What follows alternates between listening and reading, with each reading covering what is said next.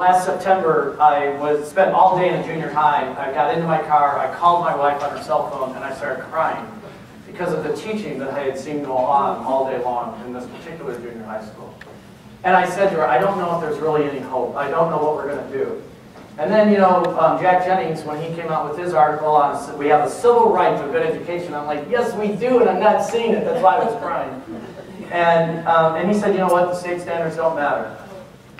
And that really made me think, well, then what is going to matter? And the 2012 Brown Report came out. And when the Brown Report came out, they literally said, the empirical evidence suggests that Common Core will have little effect on American students' achievement. Little effect. The nation will have to look elsewhere. And I was like, okay, so what is the elsewhere that you and I are going to have to do?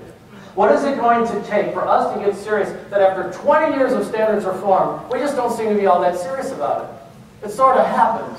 If you want to do it. But guess what? There were at least 6 teachers in that junior high that didn't say, hey, we don't want the invitation. I saw Donna use my picture, by the way. And I'm like, because this is what I saw all day. And I was like, really? Really? I mean, this is what made me cry. It's 2012. Whereas all the things that we've talked about in this conference, what kind of change is going to be necessary to make the Common Core actually be implemented?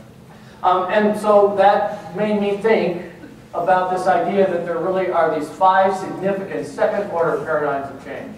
And I just want to share with you what these 5 are.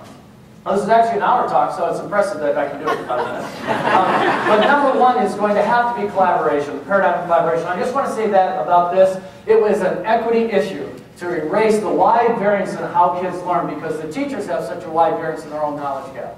And I want to encourage you in that. We are going to have to be willing to take a stand as math teachers to say we must also become highly relational human beings. We must teach ourselves and others how to actually relate and work with one another better because that's what it's going to take. Poverty has a 0.57 effect size on student learning in a negative way. But working as a professional learning community, working together has a 0.63 effect size on student achievement in a positive way. And that's a significant impact. Because what happens when we work together is we begin to erase certain equities. The equity of selection and implementation of tasks. So that all those things we just heard, we'll all actually do them, not just those that feel like it. We will all integrate technology. We will all use assessments that are rich and deep and meaningful. We'll not only just, and I really like this cartoon, I actually used it in my talk the other day, but we'll not only try to solve the problem by ourselves, but we will huddle up, and when we huddle up, and we think about it, we'll solve the problem together.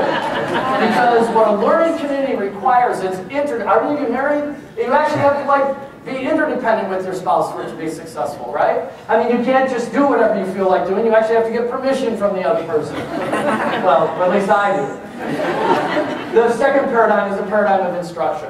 We are going to have to be willing to not just say, hey, it's all about the whoa and the aha and the discovery moment. It is also about procedural fluency too. It's about both. And learning how to design lessons and instruction that from my point of view is from what I call the student's point of view. And I'm not sure when that's coming up. There it is. So this whole idea that we don't lesson plan from our point of view, but from the student. What will the students do at the start of the lesson? What will the students be doing during the examples? What will the students be doing during the discovery? What will the students be doing so that it models those particular practices? The third paradigm is the paradigm of content. We've had a lot of discussion on this at this conference. But delivering those understanding standards is going to be a ton of work. And we'll have to demand that it happens. The fourth one is the paradigm of assessment. If we have any great failure in our country right now with mathematics education, it's that our assessment is an end, always. It is not a means that is part of a formative cycle of learning. And one of the things I want you to think of when you see this picture of the guy riding a surfboard is the surfboard is your assessment instruments, the tests and quizzes and the stuff we do. And you want to have a good surfboard, but you also have to have a great way to deliver that surfboard so that it's successful. A great assessment process. Are you willing to push on that? And the best thing I can say here is the number one way that we know how effective your school district is, or your school, or your classroom, is its response to failure. It's the number one way. What is your response to failure? What we hope is that it'll be a required response to failure. And finally, the one thing I would suggest is you take it one paradigm at a time. I don't know if you can see the cartoon. Since this point, I'm taking it one paradigm at a time. So of these 5 paradigms, pick one and go after it, and go after it really well. I only show these pictures because I've been working on this for the last year, and I'm 61 years old, and I have had 2 major heart surgeries. So I decided that at my age, I was going to dedicate my life to one final push to try to make this happen. And I hope you will join me in that effort, and we will make this thing happen so that in 2015, our kids are constantly. Thank you.